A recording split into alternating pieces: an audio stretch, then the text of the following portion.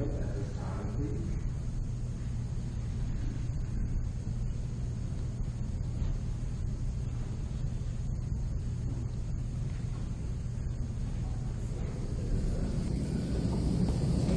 And I have something for you. We're going to do a craft today. Do y'all like to do crafts?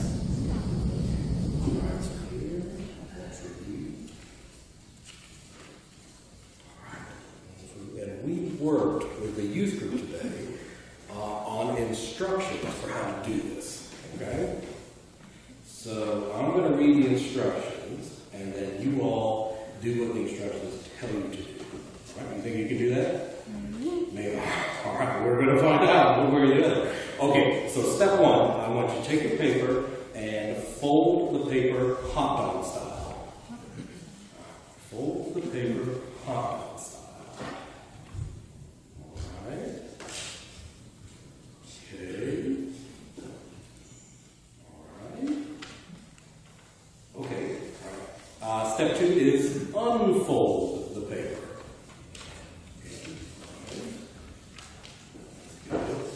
All right, step three is fold two opposite corners into the center line. Fold two opposite corners into the center line.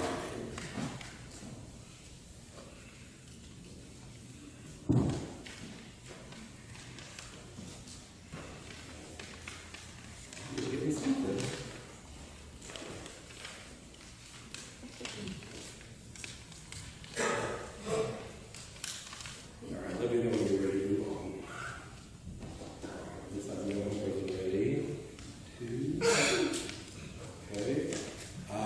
Fold back along the center line.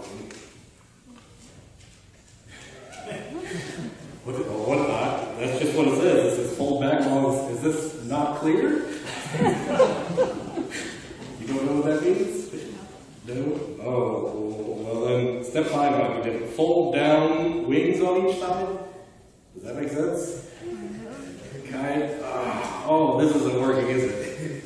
Oh, you know what might help? Well, what if I did it with you? All right, let's see if that. So here's another sheet of paper. All right, there's one for you. For you.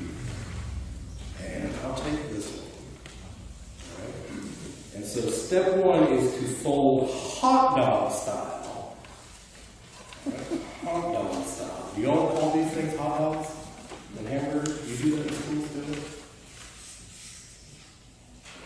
Hot dog style. That's good. Okay.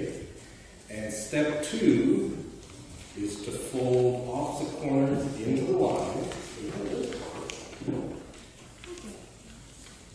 One, two.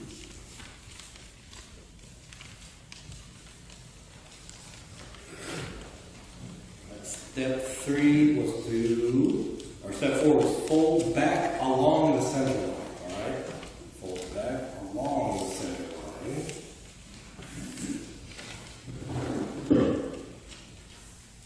Okay, it's looking good. And then fold down wings. All right, fold down wings.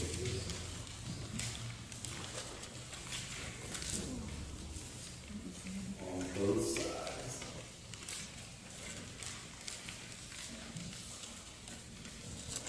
Oh, they're coming. All right, hold on. What do we got? Hey, it's a paper airplane, right? Okay, now don't fly it here because we're going to go down to children's worship, and I'm guaranteeing you that I know the person leaving children's worship today, they're going to let you fly. Okay? But so, let's talk about this. When it was just the instructions, it was kind of hard to do it, wasn't it? Right? It was hard to do what you were supposed to do. We have a lot of not right-looking airplanes from when we just had the instructions. But when I gave you an example, right? When I gave you an example, something that you could look at, and something that you could mimic, and something that you could follow, we got some paper airplanes, didn't we? Okay? So having an example helps us in a lot of ways.